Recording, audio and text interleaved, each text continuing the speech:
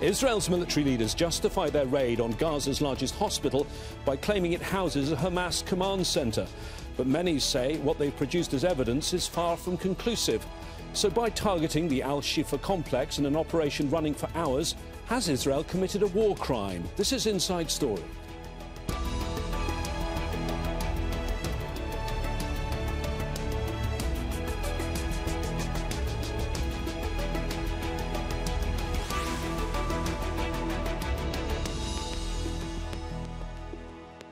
Hello there, I'm James Bays. For years, Israel has accused Hamas of using the al-Shifa hospital in Gaza as a cover for its military operations. Israeli forces surrounded and attacked it for days before launching a raid inside its grounds. They claim to have found what they call grab bags containing weapons and uniforms belonging to Hamas fighters. But what they call evidence doesn't appear convincing, and many fear with the Israeli military in sole control of the operation, it could fabricate facts to make the world believe its allegations.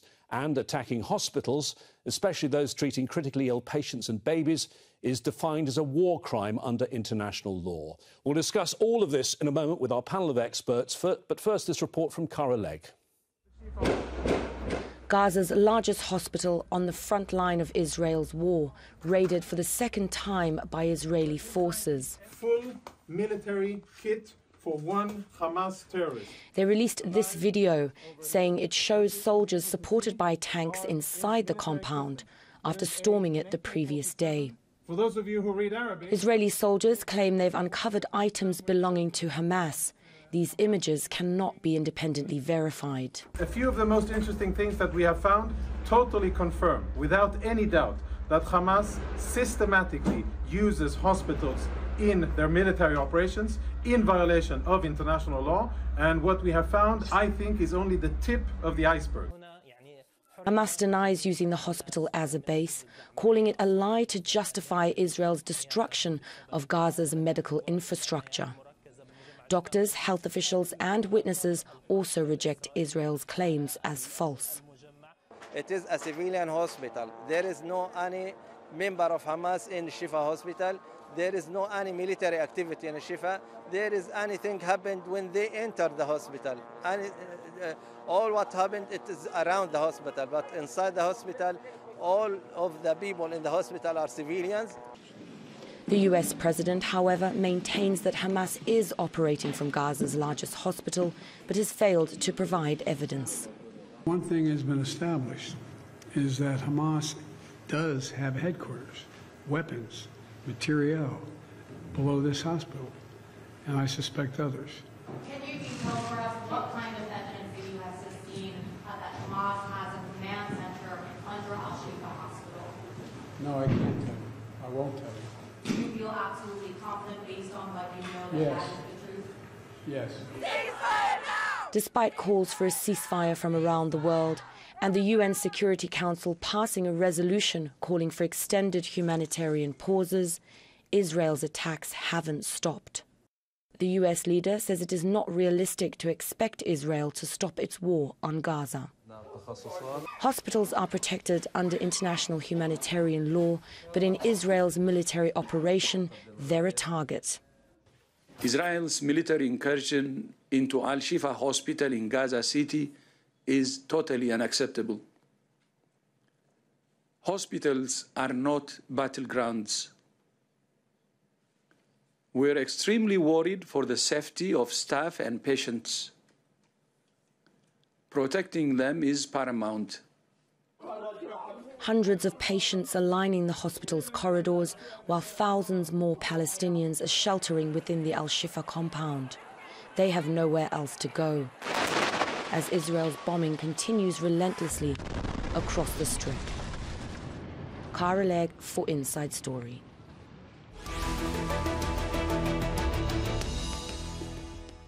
Well, let's discuss all of this further with our panel of guests. In Oslo, we have Erik Fosse, the CEO of the Norwegian Aid Committee, a humanitarian organisation working with health-related projects in the Middle East. He's worked as a surgeon in Gaza since 1994, including during several wars. In New York, A. Qayyum Ahmed is special advisor on the right to health at Human Rights Watch. And in London, we have Thomas McManus, Director of the International State Crime Initiative at Queen Mary University of London. Thank you all for joining us here on Inside Story. Since the bombardment of Gaza started, it seems that health facilities, hospitals, ambulances have been in the firing line. And since the ground offensive started, it seems the targets have been the hospitals in Gaza City, with the al-Shifa hospital target number one. Erik, you know this hospital so well. You're sitting, in the past, you've been under bombardment in Gaza. This one, you're watching from afar. How's it made you feel watching the pictures you're seeing? I think this is terrible, and it has a huge impact on the civilian society of Gaza, since this is Shifa is the main hospital. That's really where they can go when they have serious illness. And what we see now is that the infrastructure is breaking down. The hospital have been targeted and been hit with several rockets the days preceding the ride. And now they are... I actually got a message just now from the hospital saying that there are still soldiers moving about inside the hospital. They have more than 650 patients, and they are still worrying about the situation for these patients. OK, Thomas, you're our international legal expert on this panel. Tell us, hospitals are protected places under international law, but what are the exemptions to that? So hospitals are particularly protected under international law. And the exception will be, and the way they can lose that protection, if there are facts on the ground which indicate that they're being used to put the army, the opposing army, in danger.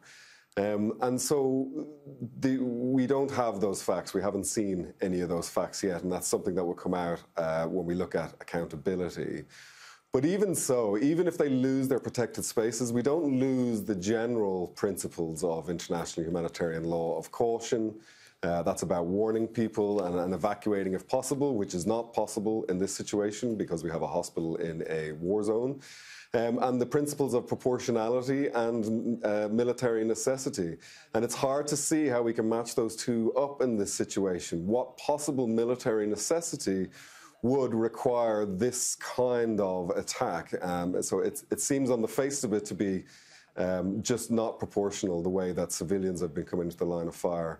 And more than that, we have not just an obligation not to attack medical facilities. Israel, as the occupying power, has the responsibility to keep these hospitals open, to keep them supplied and keep them going. And when we think about the kind of the proportionality and the protected status, we don't think about just the hospital today and tomorrow. We have to think about its supply lines and its ability to operate in a week, 2 weeks, 3 weeks from now. And that's something that has to be taken into account before an attack. Keum, this hospital is not just a hospital, it's the biggest health complex. It spreads over several city blocks, but also it became a place of refuge for so many who had to leave their homes and were looking for a place of safety. I'm told at one point al-Shifa had 45,000 people living in it. Absolutely. A number of internally displaced people are camping out in hospitals because they believe that these hospitals have the kinds of protections under international humanitarian law that other guests have alluded to. And those protections can really only be removed under very, very specific circumstances. At Human Rights Watch, we contest any of the claims made by the Israeli Defense Forces based on the information that we have available, that these hospitals and these facilities are being used for military purposes. I think it's important to note as well that thus far, Israel has only mentioned about 4 or 5 hospitals which they allege are being used by Hamas, and there are 36 hospitals in Gaza, of course al-Shifa being the largest. And as of November 10th, the World Health Organization has noted that 18 out of the 36 hospitals, so that's more than half of the hospitals, and 46 out of 72 primary care clinics were forced to shut down because of damage from attacks or the lack of electricity and fuel. And so we therefore have several outstanding questions about the alleged evidence being presented by Israel thus far. Can the evidence be verified? Does the evidence presented thus far justify attacks on the entire healthcare system? And if these attacks are really about Hamas, why has the World Health Organization also reported attacks on healthcare in the West Bank, where Hamas has no control? And this is why we believe that attacks on hospitals and healthcare should be investigated as war crimes. I'd like to come back to the allegations that Israel is making a little later in the programme and to that raid that took place inside the hospital. But Thomas, first, this wasn't the first time the hospital came under attack. There was a convoy of ambulances that were trying to leave the hospital to go to take very ill patients to Egypt that was struck on November the 3rd. And the hospital ran out of fuel, which meant that all sorts of equipment, including the incubators for the babies, and everyone has seen those really distressing pictures of those babies wrapped in blankets. From a legal point of view, were those two things war crimes? So, yeah, it's the same thing. An attack on a medical facility includes stopping supplies getting to that medical facility. So that would include the stopping of electricity, oxygen supplies, things like that. And any attack on ambulances or a colonnade of ambulances is included in what the protections provide for protections of these civilian objects. And the law is very clear on this and very strong on this. There's lots of things contested in international humanitarian law, but this is not one of them. The attack on these kinds of facilities, including the stopping of supplies, creating conditions in which people become endangered inside, or even just making a doctor's work difficult, are clear war crimes. Erik, the raid, of course, took place, and the Israeli military said it was a precise and targeted operation against Hamas in a specified area of Shifa Hospital, initially 6 tanks and 100 commandos. Now, they've been making allegations about Shifa Hospital since 2014 at least. You were there in Shifa Hospital in 2014. Just be absolutely clear to us, have you ever seen any Hamas fighters in al-Shifa Hospital? Have you seen any command centres in your time in the hospital? These claims have been repeated. We heard them first time during the war, 2008, 2009, and again in 2014. I have been in this hospital during these wars. I also have been there once or twice a year, every year, for the last 30 years. And I can move freely about. And of course, when we heard these allegations, we took them very seriously, because it is a war crime to mix military stuff with the hospital. So therefore, we made our own investigations. We asked our colleagues that we knew were not Hamas people.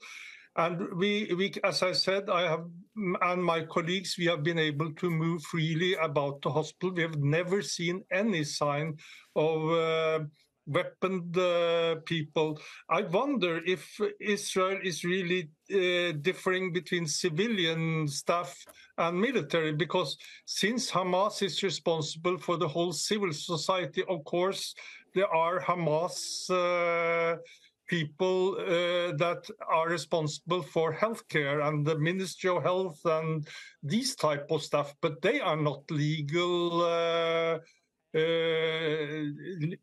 targets, and they cannot be considered as Hamas military staff. So therefore, to use the word Hamas all the time, it's important to distinguish between military activities and maintaining the civil society. But we have never seen any sign of a military activity or any command central. I would also like to comment that when they hit, the day before they actually entered the hospital, they targeted the oxygen concentrator plant, which actually we have helped building. And we have built oxygenator systems in all the hospitals and also training the staff to maintain these. these are not military objects, but they're extremely important in a hospital because apart from the power, they are important for the incubators, they're important for all critically ill patients. So by removing this facility, they have deteriorated the situation for all patients in the hospital, particularly all those now injured in the activities. When they launched the raid, they put out a statement, quite a long statement. The end of it says, "We call on all Hamas terrorists present in the hospital to surrender." There were no Hamas fighters that they've arrested, and none surrendered.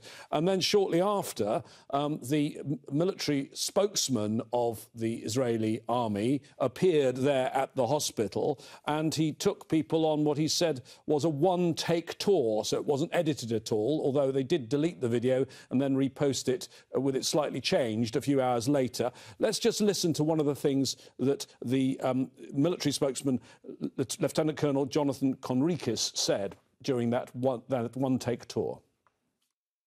These weapons have absolutely no business being inside a hospital.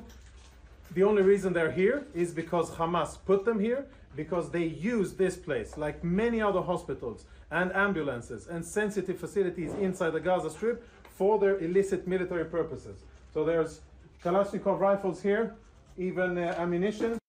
Kayam, you have, I'm sure, seen all of that video. Does it convince you? I think even if this were accurate, Israel has not demonstrated that the ensuing hospital attacks were proportionate. And I think proportionality is another important component of the international humanitarian law framework that should be brought into this conversation.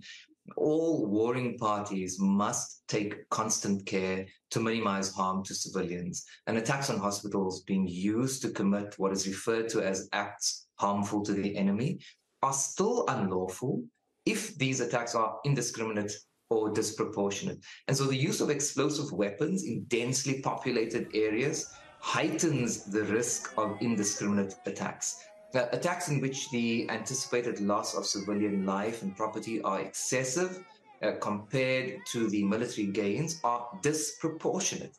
And so these attacks by Israel have, in our view, been excessive and disproportionate. And they are magnified with respect to hospitals, since even the threat of an attack or minor damage can have massive life or death implications for patients and their caregivers. We have seen, for instance, in the laws of war, that if, for instance, there is a gunman standing on top of a hospital shooting at the military, that gunman can then, under international law, be attacked and shot at. But you cannot bomb the entire hospital complex. Even the United States government does not support attacks from the air on hospitals. And so the question of proportionality, I think, is a critically important one and should not be left out of this conversation. Earlier in the week, the Israeli military also showed a video of the Rantisi Children's Hospital, again showing some weapons that were found there. Thomas, what do you make of Erik's point that these could just be a guard force that had left a few weapons there? The last time I went to Jerusalem, I think was during COVID, I had to have a COVID test and I had to go through an armed guard to get into a clinic in Israel. So is it really any different? Yeah, I mean, I think it's right that we have to consider proportionality in this sense. If we find weapons inside a hospital, that indicates perhaps that there's some blurring of the lines between military and civilian objectives on the part of Hamas. If we accept that, we can say that perhaps a war crime has been committed in that place. That doesn't give you carte blanche to commit war crimes as a response to that. That's not how the law works. Proportionality principle never goes away. And so you have to have facts on the ground that show that it was military necessity to attack some these installations. And to attack a hospital, you would have to have you would have to have irrefutable facts on the ground showing a massive military presence inside in order to justify it at all. So the idea that there might be war crimes happening on one side is in no way a green light to commit disproportionate attack on a civilian objective like this on the other side. And that seems to be the argument that's being made, but that's not how international humanitarian law works. You don't justify one crime with another crime. You must prosecute and hold accountability for both of them. Erik, if we compare what Israel has now said it's found, and you, I'm sure, have seen that video, it doesn't seem to be the same thing as they were talking about before the raid.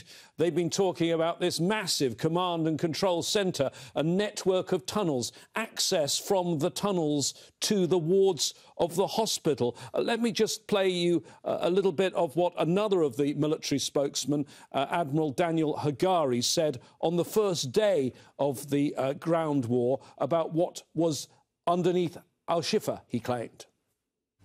The red buildings, as I mentioned, are buildings that Hamas is using, meaning he does his command and control in different departments of the hospital, like the Röntgen room and others. He uses these places in order to do command and control for terror activities, launching rockets, etc., etc. Well, Erik, he named, if you've listened to all of that press conference, all different parts of the building that were being used for different things. That is not what they've been able to prove, is it? No, of course not. And it's, I would say it would be impossible unless this is something that has been installed the last days. We have been there and in these buildings, and we've never seen any sign of this. They also claim that the radiology department is part of and should be some kind of entrance. And actually, they have searched through the radiology department, destroying, as I got the information from my colleagues, they have sabotaged now all the advanced imaging equipment, which again is not military, have no military importance. They have also, before they entered the hospital, there were snipers shooting at the hospital, injuring and in fact killing at least one of the nurses in the hospital. But when they entered, there was no gunfight, according to my colleagues. So that no gunshot being fired inside the hospital, and that means that there was no fighting. There were no armed soldiers inside the hospital when the IDF entered. So it's very difficult to understand how they can maintain these claims.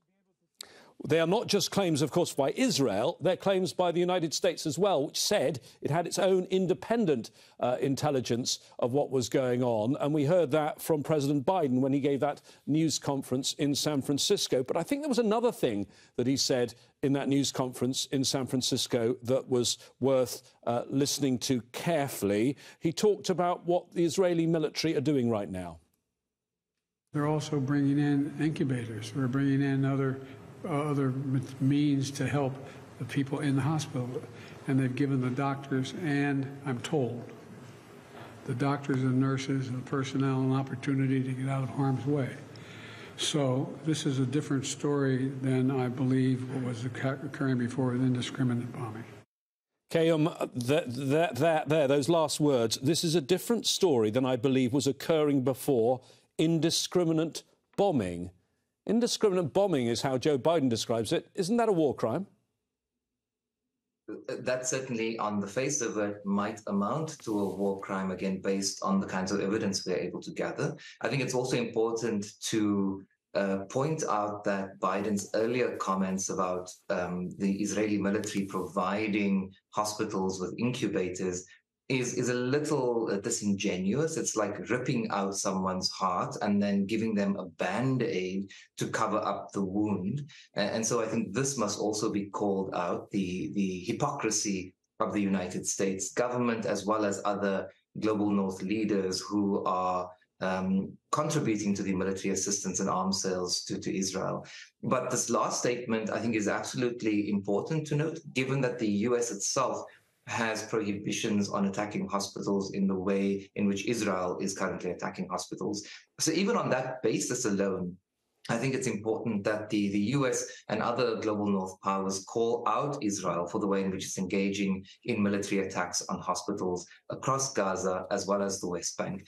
I think it's also important to recognize some of the history around what's unfolding. I know we're focusing very much on al-Shifa and the attacks on hospitals, but Human Rights Watch has previously found that Israeli authorities are committing the crimes against humanity of apartheid and persecution. And so the ongoing attacks on hospitals must be understood in this broader historical context. And we can't separate these current attacks from the ongoing crimes of apartheid and crimes against humanity and persecution, collective punishment that are currently unfolding in Palestine. Thomas, we don't have much time, but very quickly, is there any prospect, do you think, of international law catching up with all of this? Yes, the International Criminal Court's opened an investigation. Are you hopeful that this will go somewhere? I'm not hopeful that international criminal law or international law itself is going to be able to do anything quickly enough. And I think we do need to think of this wider context. We're starting to see, it's starting to be clear now that we're looking at a wider context of attacks on civilians, attacks on civilian objectives. And I think we need to start thinking about, and we need to start talking about the stages of genocide. And one of the stages of genocide is systematic weakening, which is withdrawal of healthcare, indiscriminate attacks on civilians. And I think that maybe if a court was to take a case to the International Court of Justice on a treaty basis, not a criminal court, but again, we could get an order from the ICJ to Israel to stop and desist what they're doing while we have further investigation. But otherwise, international criminal law is a slow-acting process and is not going to help things on the ground now. What we need now is we need civil society to put pressures on their own governments with demonstrations, and we need states to start treating Israel as not an upstanding member of the international community. We need to look at BDS and other non-violent forms of resistance around the world in order to put pressure on the state of Israel to stop what it's doing. Well, thank you very much, Erik, and thank you to all our guests, Erik Fosse, Kayum Ahmed and Thomas McManus. If you tuned in late, you can watch the whole programme again on our website at any time. Go to aljazeera.com. Your comments or perhaps suggestions for future topics to be discussed here are gratefully received. On Facebook, we're at facebook.com/AJ Inside Story. On X, or as I still call it, Twitter, it's at AJ Inside Story. From me, James Bays, and the team here in Doha, stay safe. I'll see you soon. Bye-bye for now.